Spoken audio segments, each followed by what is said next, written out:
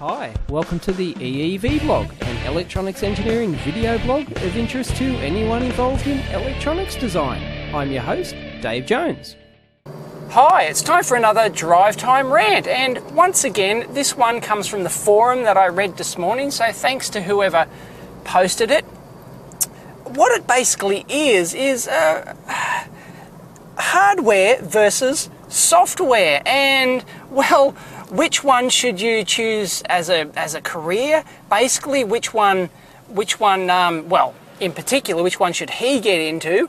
He's got a Bachelor of Computer Science, majoring in electronics or something like that, and sounds like he's got some experience, and he's been getting more into the software side of things, and found that he doesn't really, well, I think his own words were, I suck at it, or something like that. So he sucks at software, and he wanted to know, should he, start specialising in hardware, or can you actually master both? Is it possible to actually master hardware and software?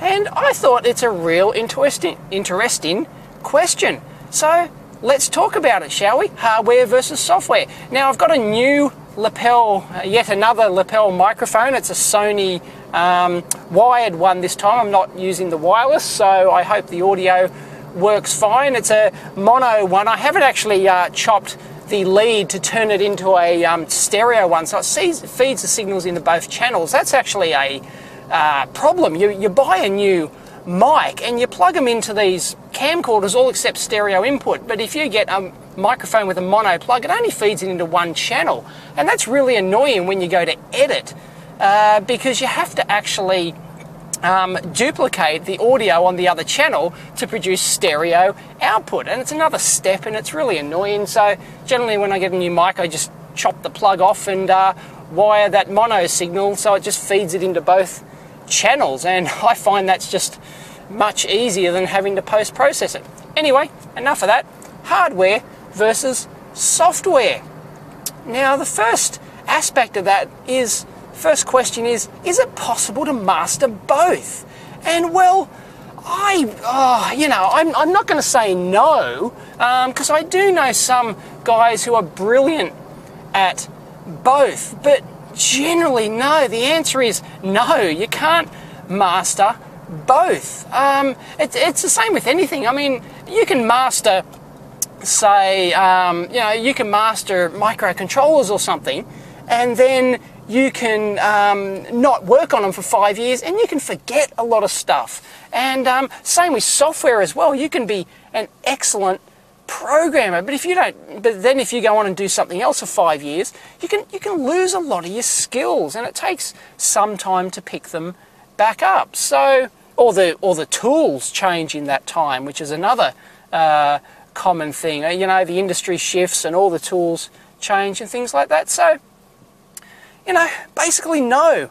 I don't think you should try to master both hardware and software. But basically, pretty much everyone in electronics design these days should be able to do at least, some software, some microcontroller software in C or something like that, or maybe even a bit of VHDL, or, but you should be able to, do some programming, even if you suck at it, like this guy said, and sometimes I suck at software too. I think I'm reasonably good at C, I think, in embedded environments, and I can do PC software in Visual Basic and stuff like that. But anything more advanced, all this latest web stuff, databases and web and Java and all these weird sounding names for all these web-enabled application programming languages or scripts or whatnot, I have no idea. Zoom straight over my head, really. So I don't think there's any way that I'm going to master that, so I'm not even going to try. So pretty much I just stick to hardware with a bit of embedded plain vanilla C thrown in, like C++. I have no idea about, object-oriented programming. I suck at that too.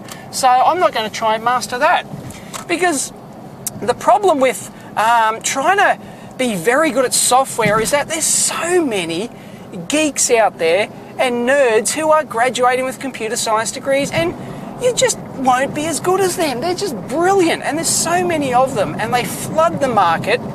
So, you know, if you try and specialise in software, you have to be really, really good and really, really talented at it, I think, anyway.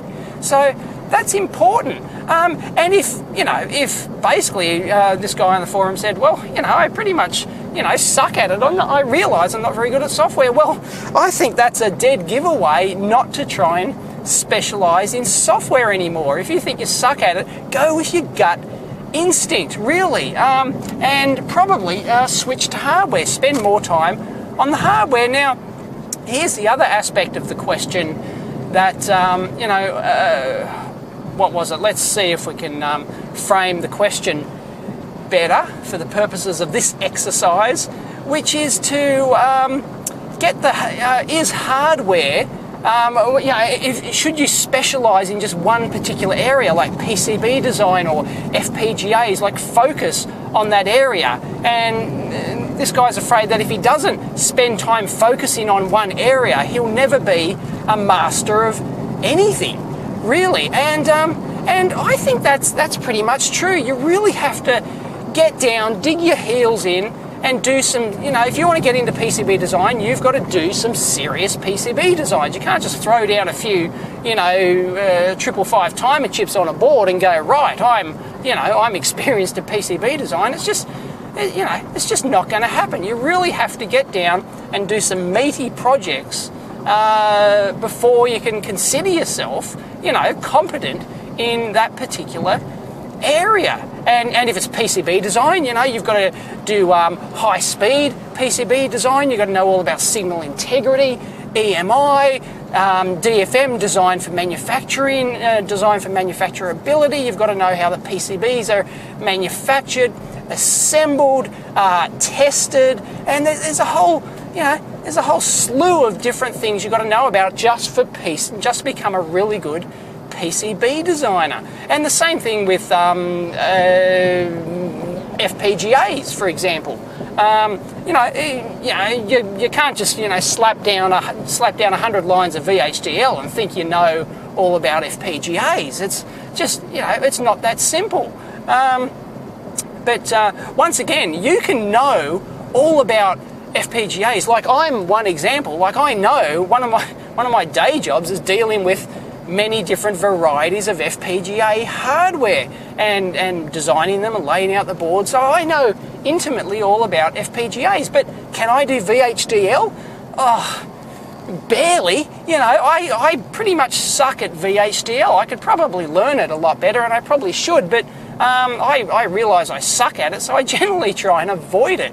If at all possible, I just toss it over to the software guys.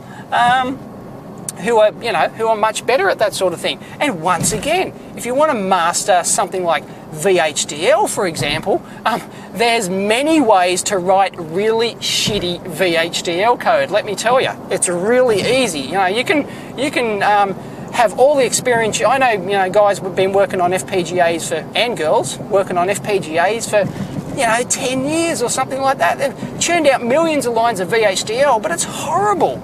And the projects are, the end product is unstable, it's untested, it's it's not characterized properly, and it's just crap. So really, just a simple aspect like VHDL, you think you can master it, but if you're not really trained to, get experience in doing meaty projects that are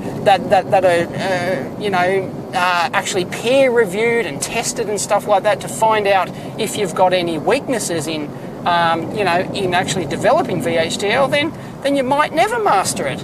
So hardware versus software. I think there's just so many software people out there that, man, seriously, if you watch the EEVblog, then it pretty much means that you're interested in electronics and hardware. So, to go specialise in software, I I would, as a general rule, advise against it. But I know there are people who actually watch the blog, and they're mainly software guys, and they used to do hardware, or they like to keep their hand in. That's why they're actually watching the blog. Woohoo! We're going through the M2 tunnel. Whee! It's dark and spooky. Woo. I'm using auto exposure this time, by the way, because the manual exposure didn't work. It's very hard to manually expose and get me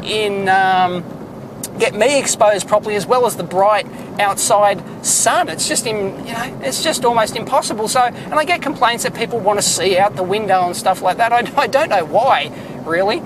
In fact, I don't know why people watch this video. That's why I now do a podcast version and audio version of this. So if you just want to listen to the audio, you can certainly do that.